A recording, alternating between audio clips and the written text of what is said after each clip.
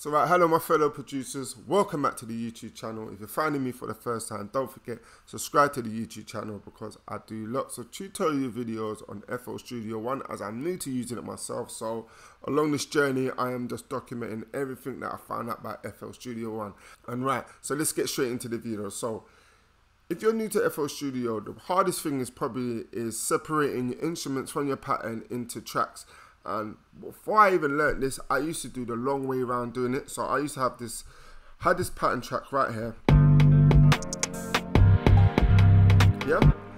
And what I used to do, I used to clone it around 8 times, 9 times. How many instruments there was, that's how much time I used to clone it.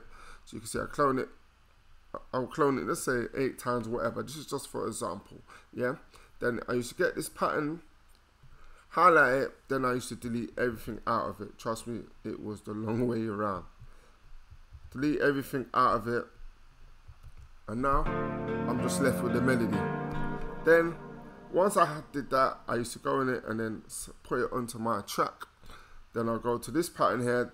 Then when I just want the drums by itself, I used to do the same thing. Can you believe it? The same thing, which is, you would be like, wow, I'm just doing the long way around it. If you're a professional at using this, then you will know, wow, he's just going the long way around and doing this. Right, then I'll put my drums into the track 1 and there, and then I used to repeat this process till I got every instrument by itself. That is long. Trust me, people, that is the long way around to do things. So let's delete this.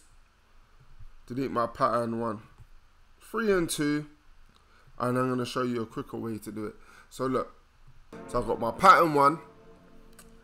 So all I have to do is now click onto that box right here.